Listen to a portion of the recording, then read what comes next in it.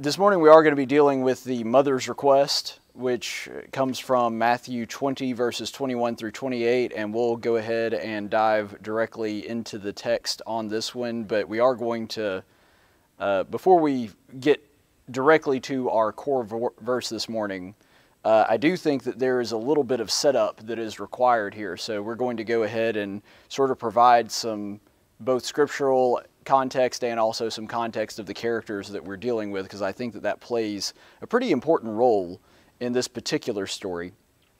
One thing that is kind of interesting, this is the only time that we see this story come up anywhere in the Gospels. This is only contained in Matthew.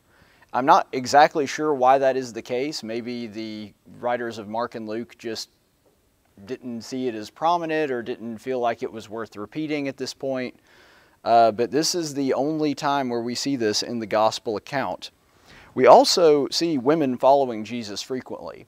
So while we don't see a ton of interaction between Jesus and the women that were his followers, it is something that is not uncommon either. It's not something that's a huge portion of the Gospels, but considering especially how brief the Gospels are, it's not that unusual to see women that are following Jesus, women sort of in his contingency with disciples that are following him around.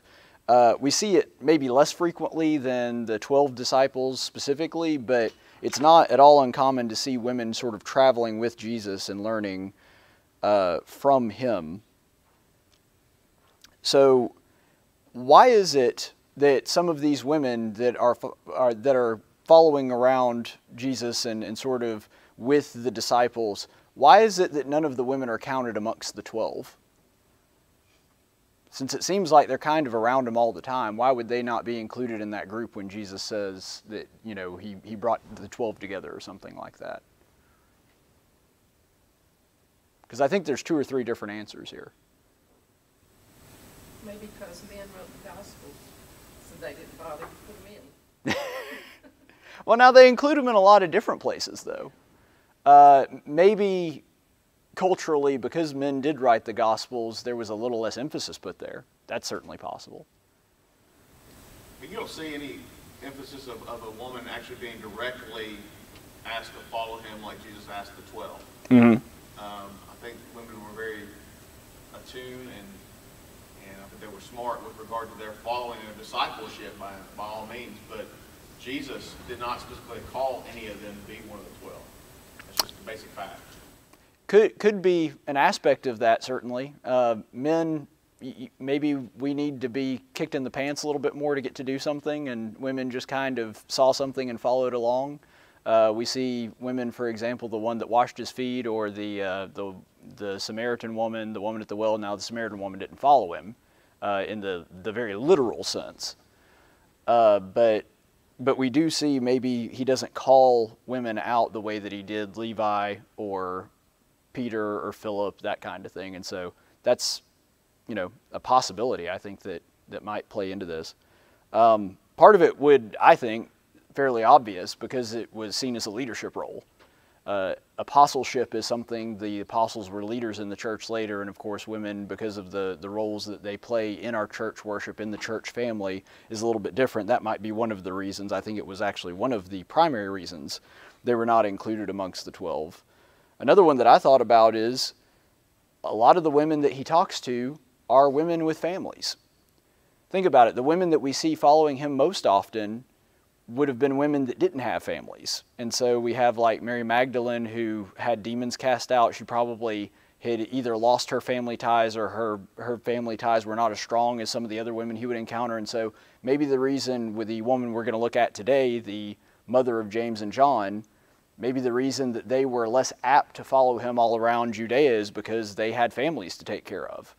And we see this even today in church life, that it's not uncommon for couples to go on a mission trip, for example, together, but it's also not uncommon to see the man go on a mission trip by himself and the mom stays home and takes care of the kids. And so this is, you know, just a cultural possibility. As a matter of convenience, the apostles and other men that were following him may have just had a little bit more freedom to be able to do that. And another thing to consider too, what they were doing was fairly dangerous.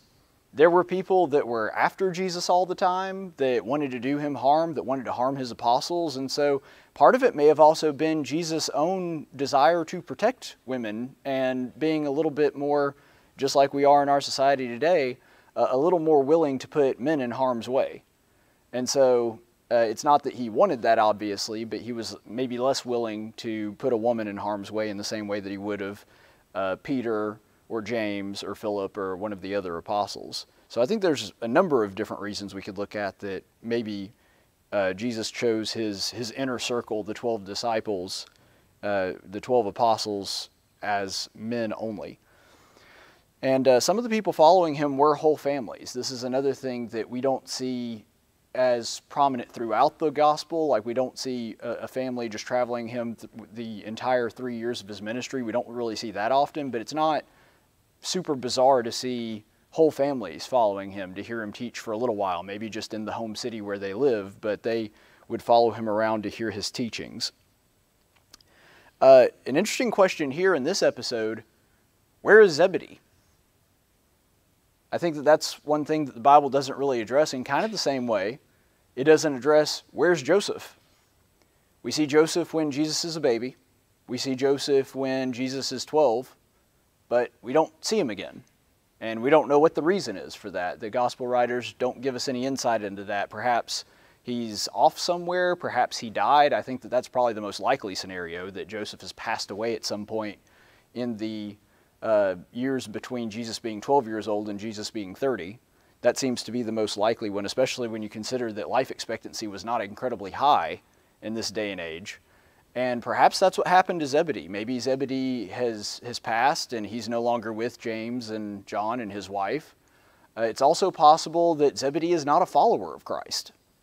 And so maybe the mother and the sons bought into it, but the father still held to Jewish traditionalism. And so he's present, he's alive, he's just not here in the Gospels because he doesn't believe in Jesus. That's a possibility as well. So there's a number of different reasons why Zebedee might not be here. So with that being said, let's go ahead and look at the verses directly before the passage we're going to be looking at today, because I think that this does a really good job of setting us up for what we're going to be looking at here, because if we were to just look at the text, we might lose this sort of before context and what Jesus has just been talking about. So if somebody would volunteer to read Matthew 20 verses 17 through 19 for us. Now Jesus was going up to Jerusalem. On his way, he took the 12 aside and said to them, "We are going up to Jerusalem, and the Son of Man will be delivered over to the chief priests and the teachers of the law. They will condemn him to death and will hand him over to the Gentiles to be mocked and flogged and crucified. On the third day he'll be risen to life." Okay, so this little episode here where Jesus is telling them what's going to happen to him when they go up to Jerusalem, a couple things I want you to notice about this. First of all, it's very personal.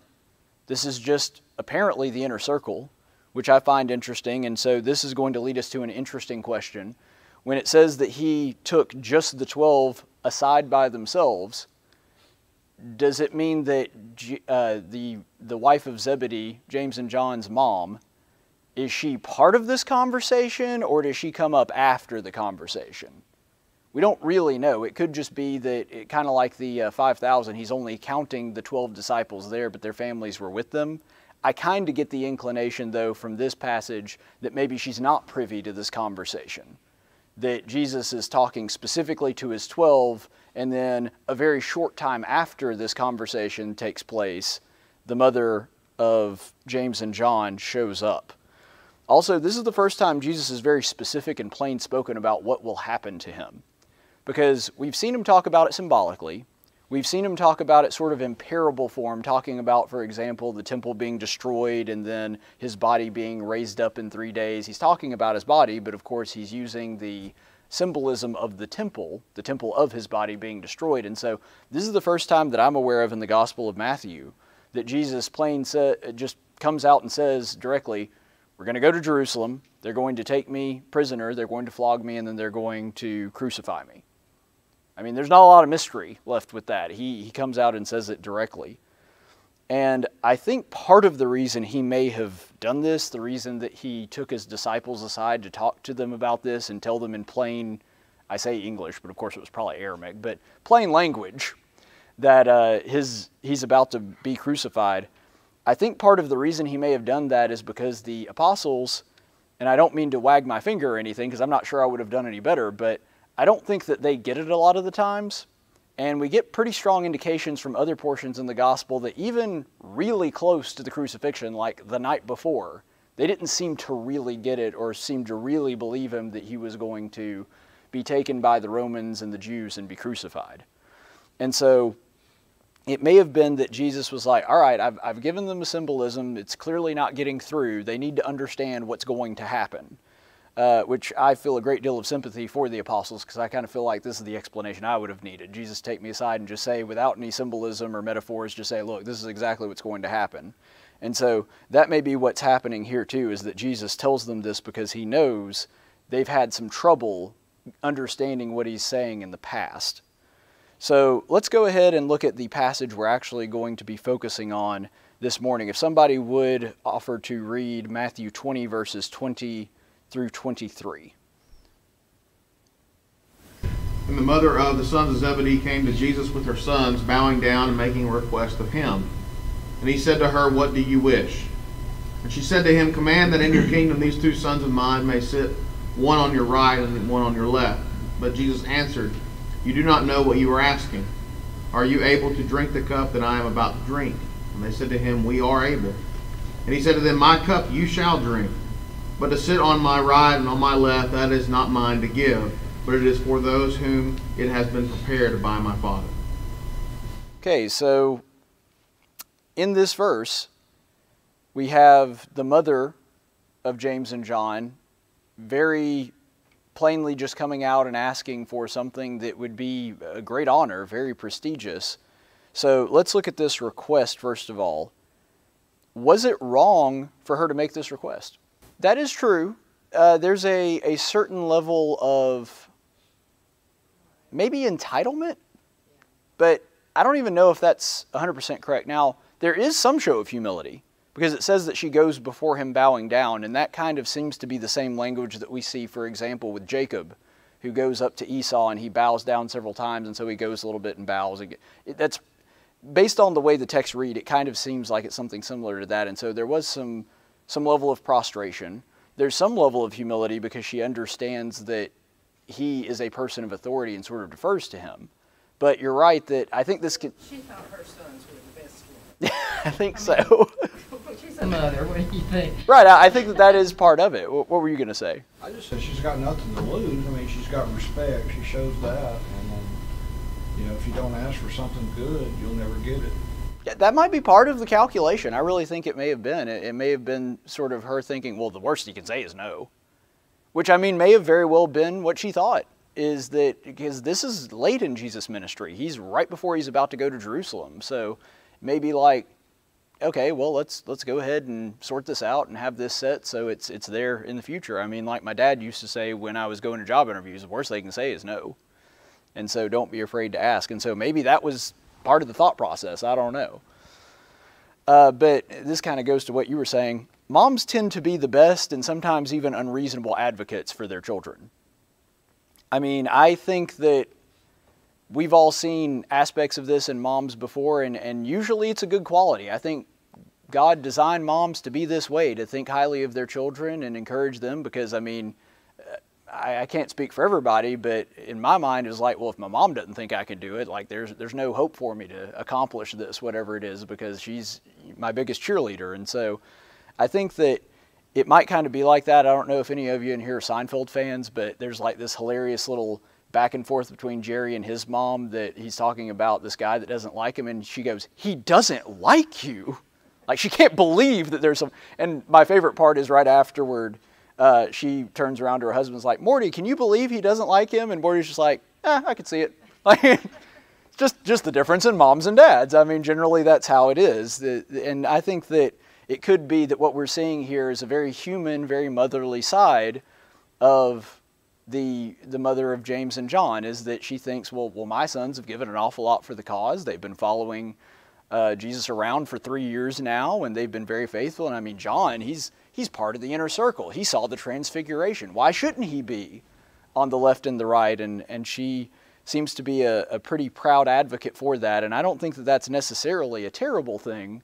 I think that that's part of, I hate to say programming, but just kind of the way that God made women, that they are supposed to think of their children and hold them in high esteem in that way.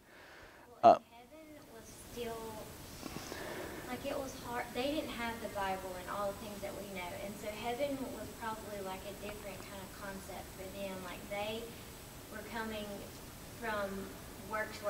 Like, you had all these works that you had to do to get to heaven, and so if you could talk to Jesus and make sure that your children had a spot in heaven, like, you know, in her mind, whether it was the right or the left, like, they were going to heaven. So if she could, I don't know, if she could, like, as a mother, if she could make herself know that they were going to be there, you know, on one side or the other, then, I mean, that could have also, what she was doing was making sure, you know, they were going where she hoped they were going. No, I think that's a good point. I mean, we sometimes forget when we're reading the Bible that we have the advantage of hindsight. Like, we can look back through all of Jesus' teachings and reflect on them and that kind of thing. She has been with Jesus, you know, on and off for some time. Her sons have been with him basically the whole time. But the point is, we have the ability to kind of go back and reflect and look at these things, and we've had a lifetime to study these things, whereas they've only been with Jesus for about 3 years now. And their concept of heaven, like you said, was still developing and still trying to understand how all of that worked. And so there may have been some misunderstanding. And the thing is, I think the point you bring up is good, because isn't that kind of how Jesus reacts to it too? Because Jesus is not afraid to scold people when they're wrong. I mean, he's actually pretty good at it. And he doesn't seem to do that here. So I think Jesus chalks this up more to ignorance than some kind of malice or some kind of internal problem that he has to address here. And I think, no, go ahead. Even if he died and was raised up on the third day, in their mind it still could be an earthly kingdom. Yeah, it could have been. And that may have been more of the idea. I think that especially this late in the ministry, they're starting to get a better understanding of what he's talking about. But yeah, I agree. They could have had a much more worldly kingdom kind of mentality. I mean, there's even speculation, and I won't go into these theories here and now because it's beyond the scope of our study. There's speculation that the reason Judas betrayed Jesus was at least in part to try to prompt him to actually, you know, oppose Rome and that kind of thing. I don't know if that's true or not. But there's speculation that the reason Peter was the way he was with trying to, you know, cut off Malchus's ear, he's like, okay, this is it. We're going to take back from Rome. So you're right. There was still much more of a earthly kingdom mindset, and to be fair to the apostles and to James and John's mom here, that's all they've known. Their entire existence has been wrapped up in the kingdom of Israel, and Israel being God's promised land, and Israel being God's promised people. And so this is a transition that's going to take some time in their own theology, and I think that is fair to bring up. Jesus' response, by the way, I think is interesting, because it takes her love of her children into account. And this is one thing that I love about the Bible, and it's something that gets increasingly frustrating with the way that our current society treats men and women as just interchangeable and there's no difference between them. Jesus doesn't do that here. In fact, when we're going to look at this passage in a second, when the disciples themselves kind of make a similar request, or at least have a similar conversation, Jesus gets on to them a little bit. He doesn't do that here. And there could be a number of different reasons. First of all, I think he does chalk it up a little bit more to ignorance. She hasn't been following him as long as the apostles have. But also I think it's because he understands that this is, at least in part, her own motherly instincts kicking in, and that's part of the way God made her.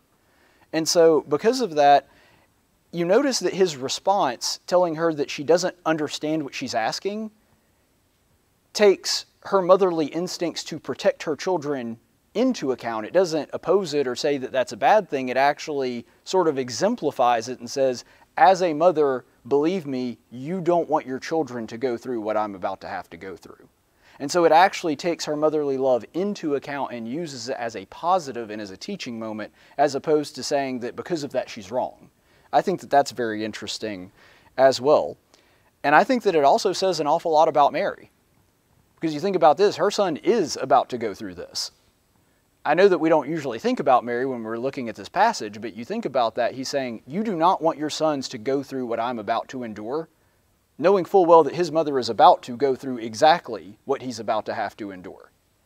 And she's going to have to see that. And so I think it actually speaks quite a bit to his own mother's spirituality and her spiritual strength and endurance that she's going to have as she goes through this alongside Jesus. And was this her request, or did her sons put her up to it? I think that that's an interesting question here. What do you think? You think this is all coming out of their mom's head, or is this something that James and John asked her to ask him? Well, the scriptures kind of portray it as more of a joint venture. There is a parallel passage in Mark where it talks about James and John actually coming and asking these questions, and the mother's left out of that. Right. So because of that kind of comparison there and that similar passage, it seems to indicate that it was something that they all kind of had this mind to try and request. That it wasn't just solely on her shoulders. I think that's a possibility, and to be honest, I don't know what the right answer is here, because I could see it going either way. You're right, because of that parallel passage in Mark, I do kind of think of it as being something to where, okay, maybe they did that too, and that's separate, and this is the follow-up to that. Maybe they were even telling their mom about this, and she goes, well, why wouldn't he do I mean, I don't know. That could be it. So maybe I'll do it for you. Right. Maybe that was the thinking. I don't know.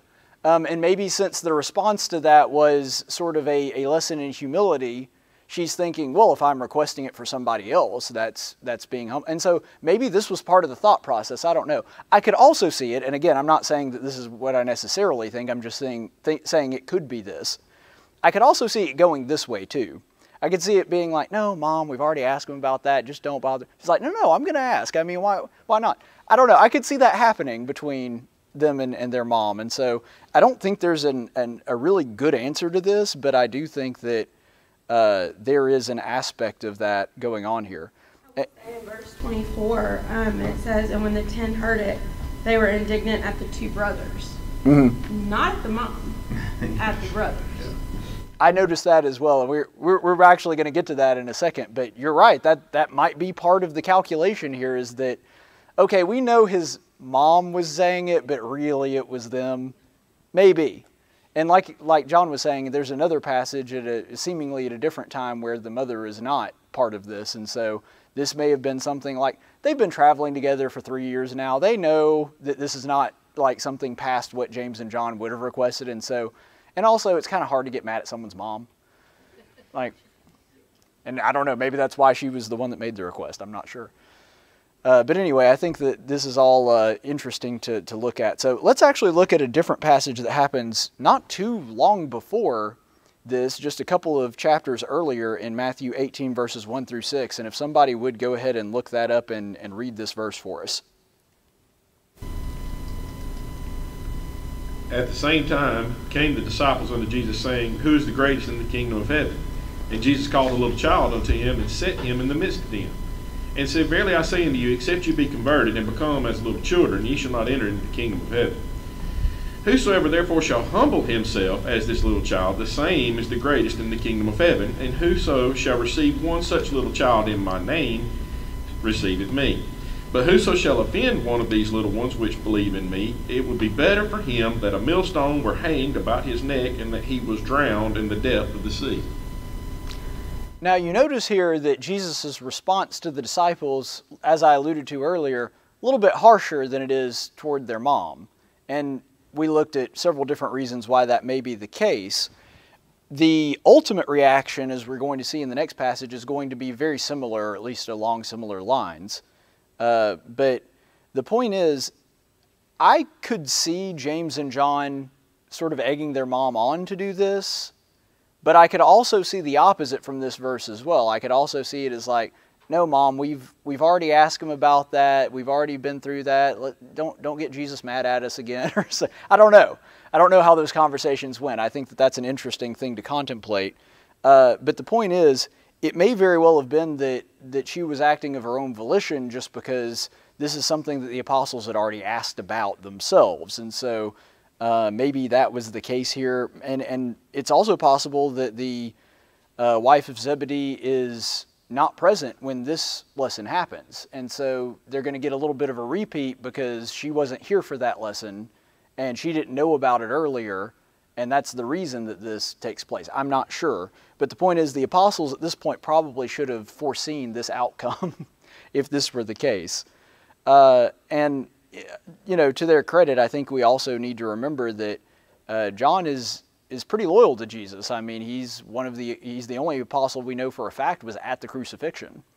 And so he's part of the inner circle. He writes the Gospel of John. He's present for the Transfiguration. And so there's reason for the mother to see this as a reasonable request, I guess, is the way to look at this.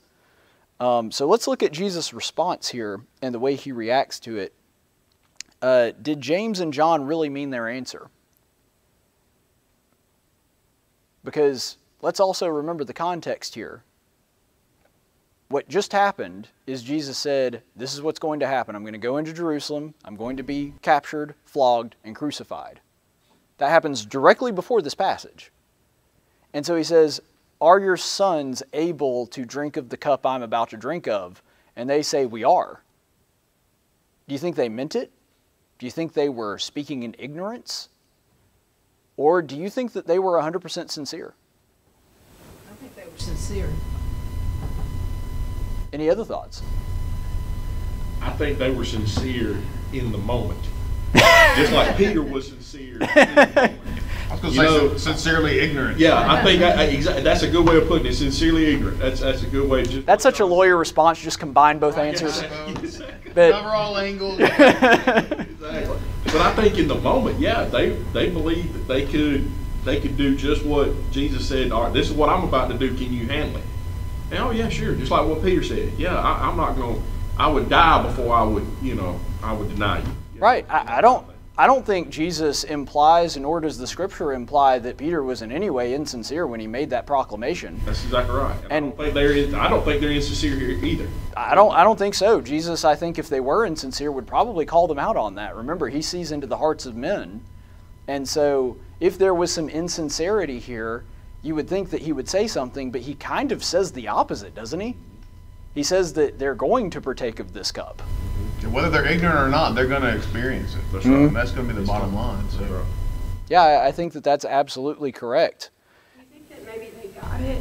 Like maybe they were the two disciples that understood that they would have to die to become a part of this kingdom, because in verse 24, when you see the 10 heard it, it says Jesus called them to him. I don't know if that's just the 10 or if it's the whole 12, but he could have explained to the 10, hey, you're going to have to be a servant to be a leader, right? James and John get this. They're not really asking to be in charge of you, right? Or to lord over you or have authority over you. They get that they're going to have to die in order to serve. I had not considered that angle, but it may be correct. It may have been that James and John understood it and the others didn't. And since you brought up the 10, remember this. Who's writing this? Matthew. He's one of the 10. And so I find it interesting that John does not record this episode in his gospel, but Matthew does, despite him being, quote unquote, on the other side of it. And so I find that really interesting as well. And so Matthew was part of this group. That's a very interesting thought. I don't think I've ever thought about that either, but I think that could be the case just because he just, like you said, he plainly laid it out there for them. Right. He doesn't leave any mystery in the lead up to this. John could have gotten it. And they really could have understood it, and the other ones would think, well, they're angry and upset with them, but for the wrong reason. Again, it goes back to humility. You know, I think I've always portrayed or thought that James and John are still a little spiritually ignorant. They don't really catch it necessarily here, but they actually, maybe they do. And it could be that they're spiritually ignorant, but not quite as much as the other 10. And so they're a little further down the road, but they're not quite there yet. That's also possible. And maybe that plays to Holly's point. I think you see later passages in Matthew, you see they're still not getting the whole picture. Yeah. I mean, you know, when you think about like in the garden, you know, Peter's chopping off ears. You know, I mean, he's not getting the fact that this is Right. a spiritual versus a physical kingdom. He's not getting it still there. To some extent. I mean, I think the personality and the personableness may be taking over, maybe, but you still, they don't get a whole concept. Kind of like I don't think we get the whole concept still today ourselves. I don't know if Right. we'll get that eventually, but that whole idea that this world is not our home, we're just a passing through. We have such a struggle with that, even though we may know and understand it and believe it and embrace it, but yet on the other hand, we are so entrenched on the things of this world, we get so divided, we get so distracted, and maybe that's kind of the same they continue to deal with same way. Yeah, and along these same lines, let's also remember the proof is in the pudding. Who abandoned Jesus? Peter. Who didn't abandon Jesus? John. Right, he's there with his mother. And so it's just interesting that Jesus says to the mom, you don't know what you're asking. Then turns to the brothers, are you able to drink this cup? And they say, we are. And he says, you'll drink it. Like, he's not mad. Like, you're going to drink it, but I don't get to decide if you sit at my left or right. He's not even, like, upset, really, for them asking that. yeah, I don't get any indication in this that he's disappointed or upset in any way. Now, there's an inkling of that in the earlier passage in Matthew 18. Not necessarily mad, but certainly using it as a teaching moment to help them understand that their mindset is wrong. But we don't really get that indication in this passage, and I think that that's very interesting. I think that they understood the physical side of the cup. I do. I think based on the context, based on everything that we've read so far, I think they got when Jesus said, are you able to take of this cup? I think they understood what that meant. What I don't think they understood is the spiritual side of it. Because were James and John going to die for the cause? Yes, James, in fact, very early. James doesn't last very long in the New Testament. John lasts the longest of all of them. But the point is, both of them wound up dying for the cause of Christ. The interesting part of that, though, is, can James and John's blood forgive our sins? No. And so they could endure the physical side of it, sure. What they would not be able to do is give their blood an atonement for sins. And that's the thing that Jesus is talking about. That would make them worthy of sitting at his right and his left hand. And I think that that's what he's saying here, is that what you're asking is not something I am able to give. If they could drink of my cup in the full way, in other words, the ability to live a sinless life and then give their life over as an atonement, then that would be something they would have earned. But the point is they didn't do that, and they can't earn that. And that's the lesson that I think he's trying to get at here. Let's go ahead and read Mark 3:13 through 17. And he went up on the mountain and called to him those whom he desired, and they came to him. And he appointed 12, whom he also named apostles, so that they might be with him, and he might send them out to preach, and have authority to cast out demons. He appointed the 12, Simon, to whom he gave the name Peter, James the son of Zebedee, and John the brother of James, to whom he gave the name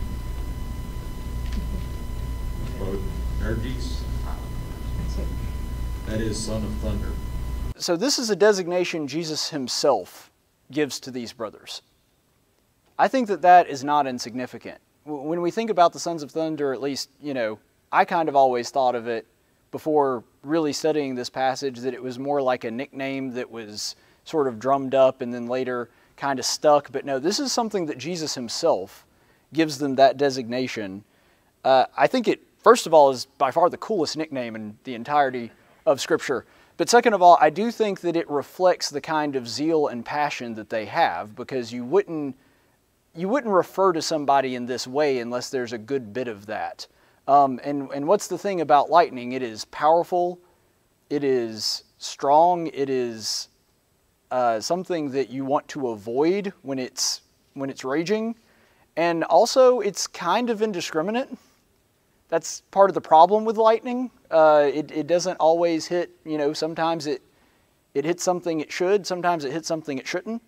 And so I think that there's a kind of zeal and a kind of passion going along with these two brothers, and that's part of what makes them who they are. A real quick passage from Luke 9, verses 52 through 56. And he sent messengers on ahead of him, and they went and entered a village of the Samaritans to make arrangements for him. And they did not receive him because he was traveling towards Jerusalem. When the disciples, James and John, saw this, they said, "Lord, do you want us to command fire to come down from heaven and consume them?" But he turned and rebuked them, and they went on their village. Is it 9:45 already? Okay. I was about to say, I was like, that seemed a little early. Okay, I got you. All right, good. So anyway, this is, I think, a pretty good display of the personalities of James and John. And of course, he rebukes them here, and he is upset with them. It says that plainly in the scripture. But I do think that it sort of puts on display the kind of people that James and John were, is that they are so loyal and so passionate that when they see disloyalty in someone else, they think that that's time for divine judgment to come on down. Now, they were incorrect in this, but I think it displays why they have this nickname and kind of the reason that they are the way that they are in this story that we're looking at as well. So, with all that being said, actually, I think we'll go ahead and look at this. I think by telling them that he lacked the authority to grant this request, he's modeling humility in himself, right? He's saying, I don't even have the authority to give you that. And if Jesus himself is saying to them, that's above my pay grade, I think that that is an instructional tool for them and their mother as well, saying, yeah, a little bit more humility would be in order here. Again, I don't think he's scolding. I don't think he's furious. I think that, like we've talked about before, there's a measure of ignorance that plays into this, and Jesus recognizes this. But I do think what he is doing is he is acting himself as an example for the mindset that they should have and they should react to, trying to explain to them that this is something that is beyond even my authority to grant. And I believe that the application of Matthew 18:1-6 applies here too, that he's saying the same thing about we should try to be humble, we should try to be a little bit more submissive. And it's less about, you should try to be more humble. I don't think that that's, plainly what he's saying.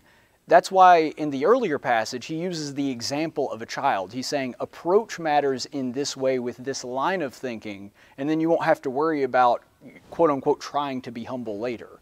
And I think that that's the same kind of thing that we're about to see in this next passage that we're looking at. And so if somebody would quickly read Matthew 20:24-28.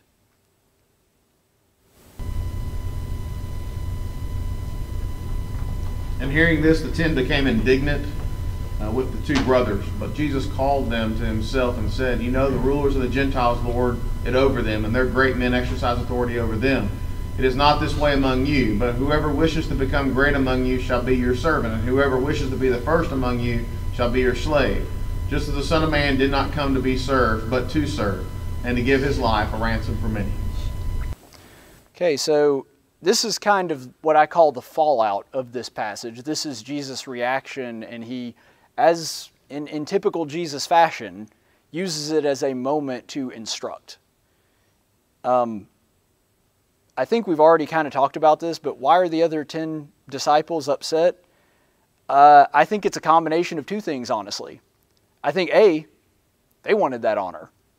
We saw earlier in Matthew that they asked about it. They wanted to know who was going to be top dog in the kingdom. And so it wasn't purely like, and I wish that we could give the disciples more credit here, but I don't think it was like, guys, you shouldn't be asking that. You have the wrong mentality. I think it was more like, we'd kind of like to have that spot. And I also do think it was because a combination of both. Maybe they're thinking, look, Jesus already addressed this. He already talked about it. We already got a lesson on it, and we don't want to go through that again. That might have been it as well. And so that might have been part of the reason the other 10 disciples are upset. And I think Holly's point may have been something that played into it as well, is that maybe Jesus is just taking away the other 10 as opposed to the whole 12 and giving this lesson. I'm not sure that we can know that, but it is an interesting way to look at it. Is it wrong to desire prominence in the kingdom? Normally I'd open the floor up to this, but I'm running out of time. So I don't think it necessarily is, and I think we've done a good job of of explaining that, but I think the ultimate understanding here is that it all goes back to motive. And I think a good way to display that is actually something I stole from President Ronald Reagan. When Ronald Reagan, all throughout his political career, as president and as the governor of California, he always had two things on his desk. One of them said it can be done, but I'd like to focus on the other one. It said, there is no limit to what a man can do or where he can go if he doesn't mind who gets the credit. I don't think wanting prominence in the kingdom is necessarily a bad thing. I think the reason we want it might be. If we are desiring prominence in the kingdom because it means that we will have more opportunities to serve others, I think that that actually is a good thing. I mean, I think when the scripture talks about, for example, seeking out the office of a bishop or an elder, it says he desires a good thing. There is some prominence there. There's some prestige there. But if you're going after it for that, you're going after it for the wrong reasons. And I think that's exactly what Jesus is trying to get across here. He's trying to explain, if your motive is to gain rank, as it were, in the kingdom, so that you may take of the same cup that I am, that you suffer the way that I suffer because it brings good to the kingdom, then I don't have a problem with you making that request. What I have a problem with is you making that request, either A, being unwilling to do that, or B, even if you are willing to do it, you're doing it because you want to add to your own prestige. Both of these things are incorrect motivations, and I think that that's really the underlying theme that Jesus is trying to get across in this lesson. That's all I had. Were there any other questions or comments before we were dismissed here? All right. Thank you so much. I appreciate it.